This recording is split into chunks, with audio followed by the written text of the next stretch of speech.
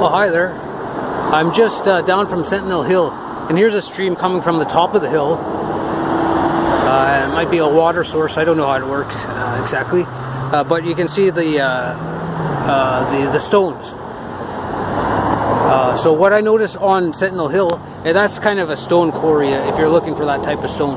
What I noticed is a lot of the fences are made of it, and they're old. They look to be these stones, the same stones. So there's a stone quarry here, and there's one at Capilano, and that's about all I can say about the evidence of the stones. So there's stones in the fences, and then there's stones in this quarry and the stones in Capilano, and so that's about it. I haven't dug anything, and I didn't take the back route around the mountain, so I left it alone. Oh, there's a squirrel.